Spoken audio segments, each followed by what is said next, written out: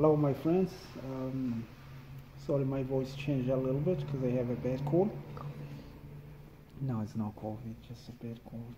Quiet. So we have this TV, it's a Sharp LC-65LE643U. The TV comes here from another repair shop with no power. Customer took it to another shop, keep it over there for like a couple months, then customer get it back because they can't fix it. So let's see if we can help this customer. Okay. So this is the inside of the TV after we took the back cover. We have the power board here. We have the main board here. We have the check-on board here. This is the IR and the standby LED light, speakers, and the buttons. So it's a simple setup here in this TV. So by looking at the power supply, you can see there is 1, 2, 3 transformers. This transformer here for the step up voltage, to get the voltage in these big capacitors from 160 over 320 to 390. This transformer here, that's the main transformer for the voltage that's go to the main board. And if we look here, if we look closely here, we're going to see 19 volt, 3 pins, then ground, then a remote, then backlight on off, and power 1 and 2, that to detect the voltages. This transformer here is for the backlight.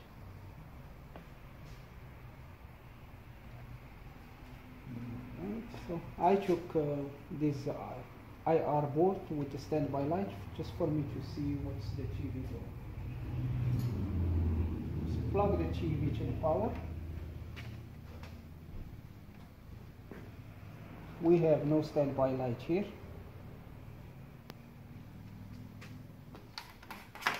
When we have no power, no light, we're gonna go and check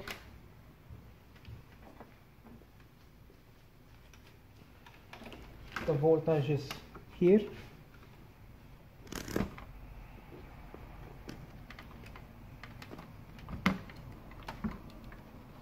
And the big capacitors, we have almost 160. So there is a voltage going to the capacitors. This means the fuse, the rectifier bridge, and the varistor, all good. There is 2 varistors here too. So next we're going to check the output of the board. So put this one in the ground. And we check here in this diode. We have 19 volt. This 19 volt, we're going to find it here in these 3 first pins. So we have 19 volt. This power here, it just gonna give 1 voltage, is 19 volt. Is some other power supply, they give 5 volt standby. That's the first voltage, that's gonna be always on. That voltage is gonna go to the main board, and the main board is gonna send power on voltage to the power supply to turn on 12 volt, 16 volt, 24 volt for some power supplies, and the other voltages that's required by the TV. This setup here is different. We have just 19 volt. It's going to go to the main board. The main board is going to take that 19 volt, is going to transfer it to the 5 volt, to the 3.3, 1.8 and 1.2 volt, and 12 volt for the check-on. Yeah, we're going to check all these voltage to be sure. This is what basically the voltages that the TV need to be 100% working. So let's check the main board. So here we have the green, that's the side of 19 volt. The green is here. We have 19 volt coming to the power supply to the main board with no problem. This 19 volt is go to this capacitor, another capacitor here, and it's go in this chip here. 19 volt. This chip, if you look closely, there is a capacitor here, there is a coil here. That's the output of that chip. So the output of the coil is 0 volt. So there is the input, but there is no output. For us to have the standby light on, we're gonna need to have like 3.3 at the EEPROM. This TV has 2 EEPROMs, one here, one here. This EEPROM, it has the program that the processor works with. This EEPROM here, it has the program for the GPU that's sending the signal to the LVDS. So here, that's the pin number 1. At the pin number 8, it should be the VCC 3.3 volt. We have 0 volt here. At this EEPROM doesn't turn on till we press the power button. Of course, we are not going to have no voltage here. Some voltages in the main board, they are always on. The voltages that's always on is the 5 volt, like the input voltage in this case is 19 volt, and 5 volt plus 3.3. These voltages, this should be always on. No matter what, the TV in the standby mode or is in the on mode. So we don't have the 3.3. This is a big problem here. We need that voltage. The TV is not going to work without the EEPROM has the 3.3. So let me be sure of something.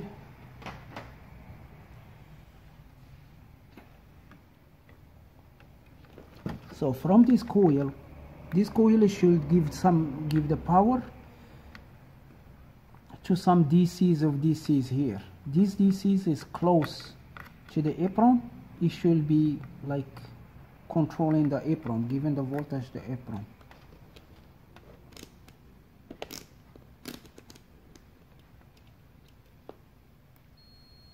Let's see where that 3.3 is coming from. So 3.3 is come from this capacitor right here. So right here. Okay. This chip here, that's the chip is giving 3.3. This 3.3, it doesn't come direct from the first DC to DC. The first DC to DC is going to take 12 volt and it transfer it to the 5 volt.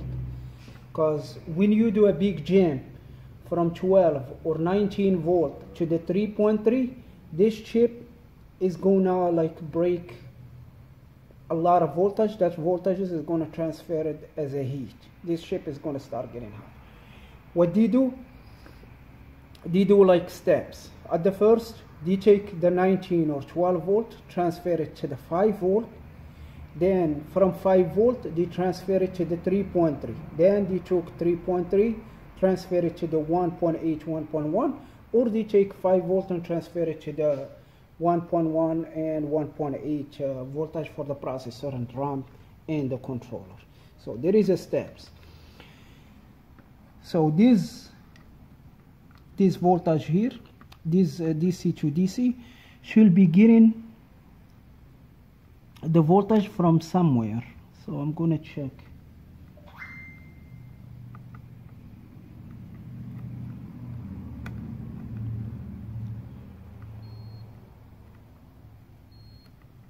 Okay, so this capacitor, that's the input of this chip. There is another chip here. Is it the same input?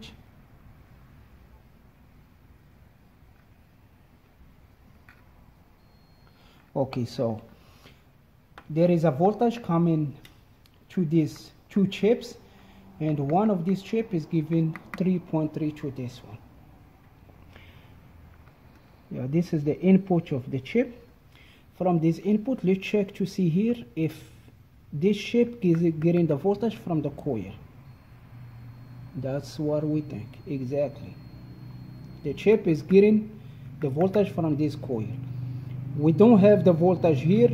That voltage is not going to feed this chip. This chip is not going to give the 3.3 volt to this apron. So do we have a short? Let's check if we have a short to the ground in these steps here. Do we have a short in this coil? No. Do we have a short any of these capacitors? No. No short. So what I'm thinking here, this coil here, it should be a 5-volt coil. This chip is transferring 19 volt to the 5 volt. The 5 volt is go to this little DC to DC chip here.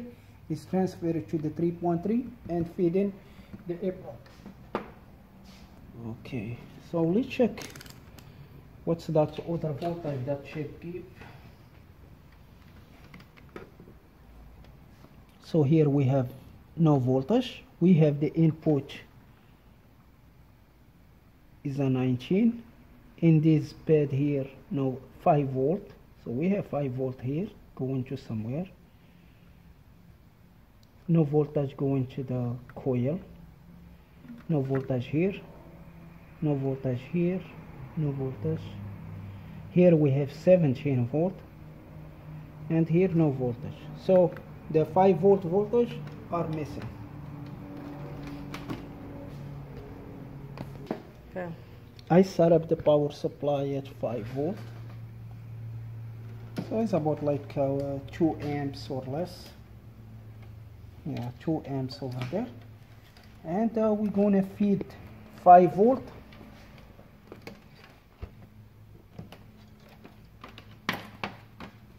We're going to feed 5 volt to the input of this coil. To here.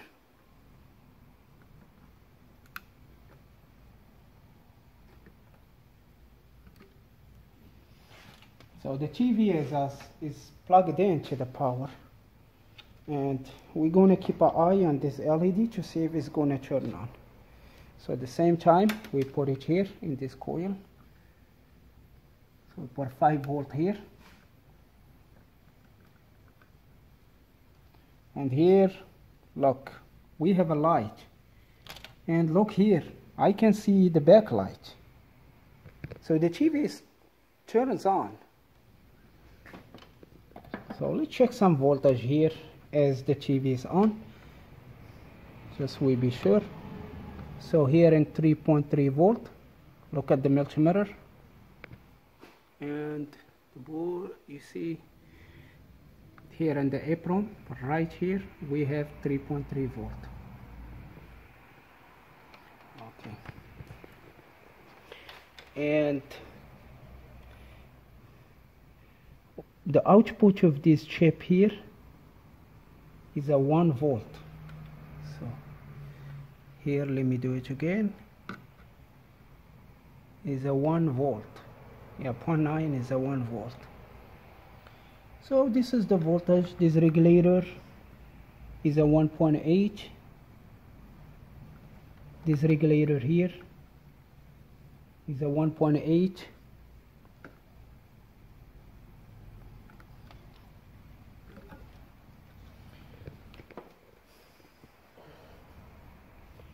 So I'm gonna look for a board, because I don't know if sure I don't have this chip here. So I'm gonna look at the board to see if we can find any replacement. So that's the model number of the TV over there, and let's look for the main board. We have the EPROMs, but that's not our problem. Yeah, still apron.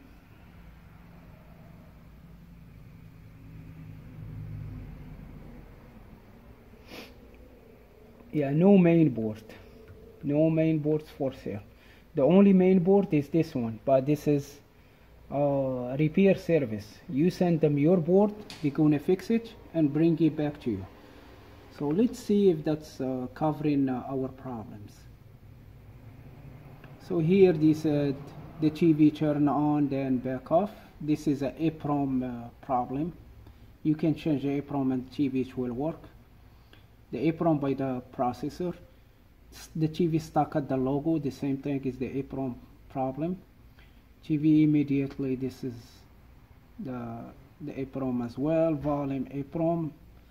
HDMI doesn't work. All these problems here is the EEPROM. Some here they said if the TV like turn off and flash the LED, so that's different thing. So they don't fix the problem that we have in this main board. And yeah, it's a 80 bucks for this repair service.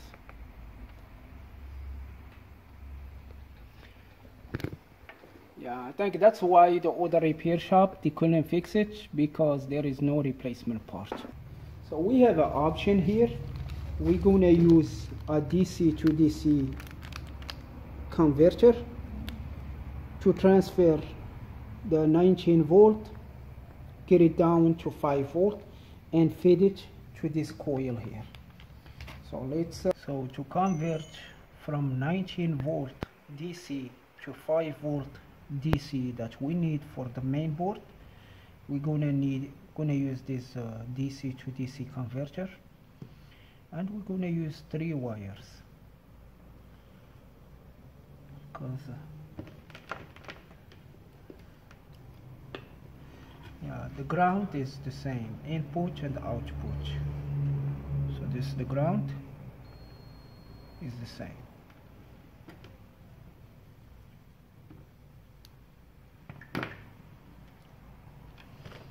So let's solder the wires that we need.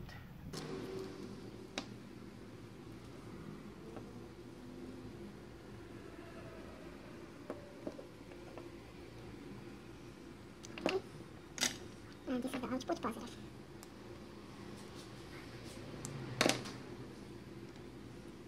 And this DC to DC is came like handy to convert from a high voltage to a lower voltage.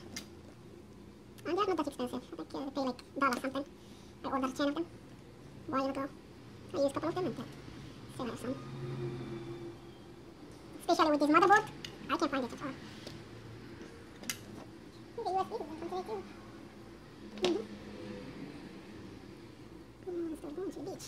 Get it ready. This is the DC to DC that I rewire, and we have the input here. This is going to go to the 19 volt. This wire here is going to go to the 5 volt. Before we solder this one, we need to adjust the voltage and test it before we connect it, so we don't burn nothing over there. We unplug the TV from the power.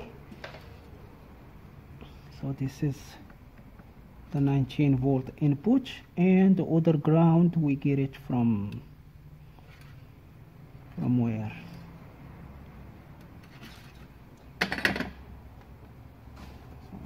Let's see what is the ground.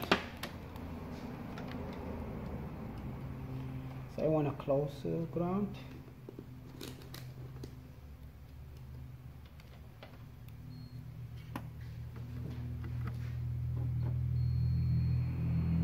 So this is a ground here. I'm going to use that one.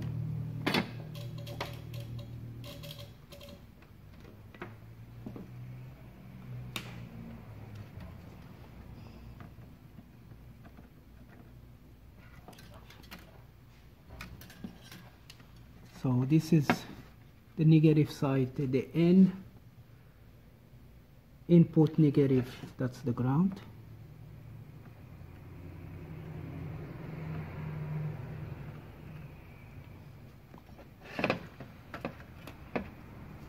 The IN plus is the positive side. It's going to go to the positive side. of the capacitor. That's the 19 volt.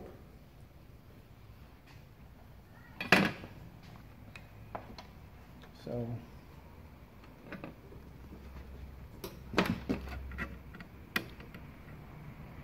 let's turn on the TV, or we plug it to the power.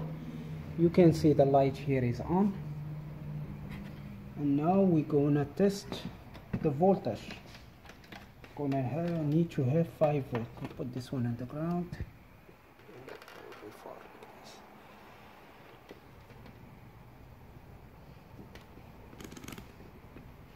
So here we have 7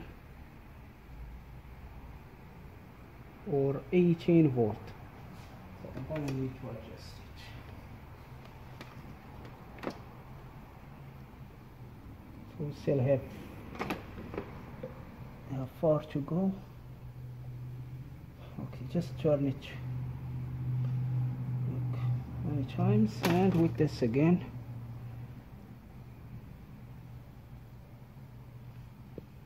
Still 18 volt.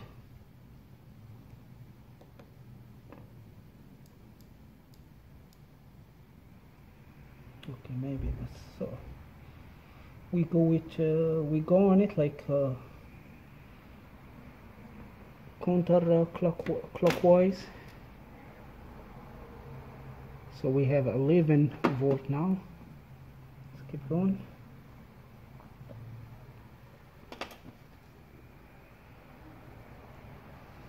We have 1.2, so we need to go a little bit up.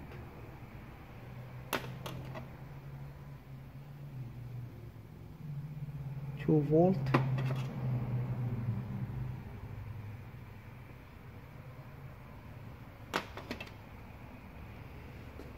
3.3. We need 5 volt, so we keep going till we reach 5 volt. So 6 volt here. Okay, let me just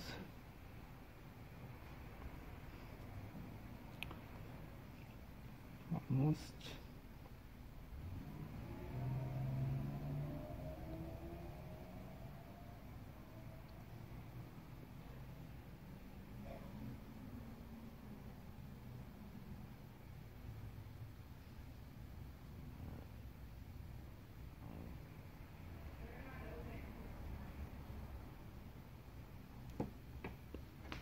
We have 5 volt now, so we go from 19 to the 5 volt. Great. We unplug the TV and we solder. I put the double side tape so I can tape it somewhere over there. And this one we're gonna solder it to the input of the coil. So this is the coil.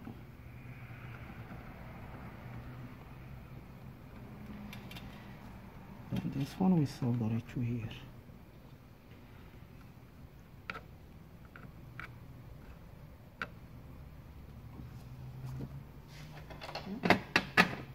A small device. Okay.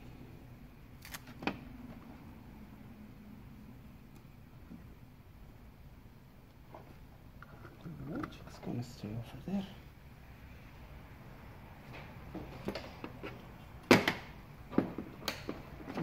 Let's test the TV. Okay, let's see the first test, how it's go.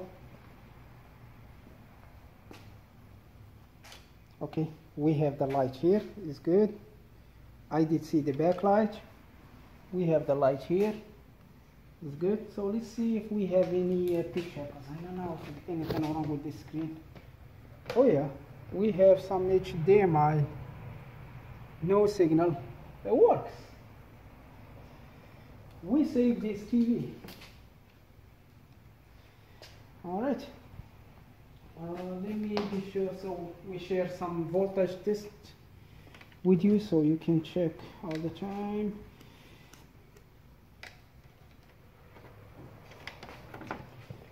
So 19 volt here.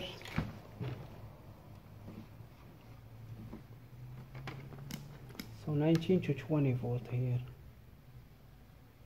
Oh, this is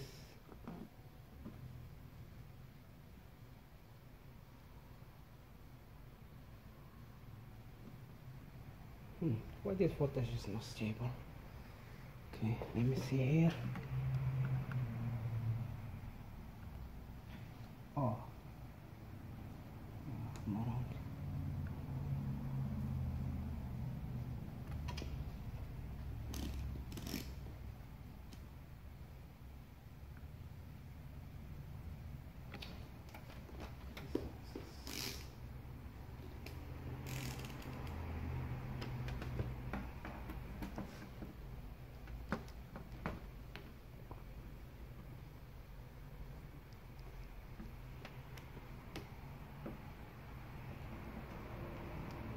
The multimeter varies.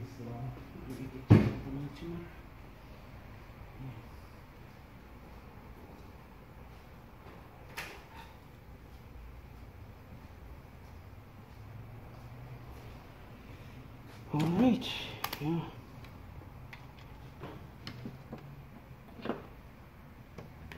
So 19 volt. It's here. Okay, we have ground. That's PWM2 is a 1.6, PWM1 1.6, backlight 3.1, and the remote is a 3.1. The remote is the power on voltage. That power on voltage is going to turn on this transformer to step up the voltage. And here you can see is a 340 volt. So I put this one on the ground. Check the main board voltages. In this regulator 1.8, this regulator here 1.8, output of this DC to DC here 1.2 volt. 1.8 and 1.2 is for the processor. So this EEPROM here, it has 3.3, this EEPROM 3.3 exactly.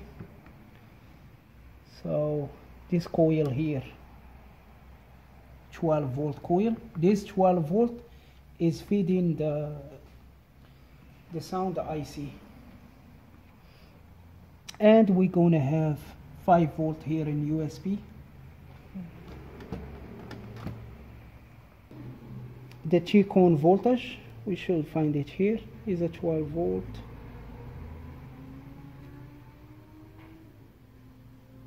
Is a 12 volt.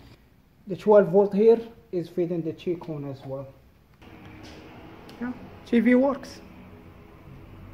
Sound work, HDMI works. Pictures look good.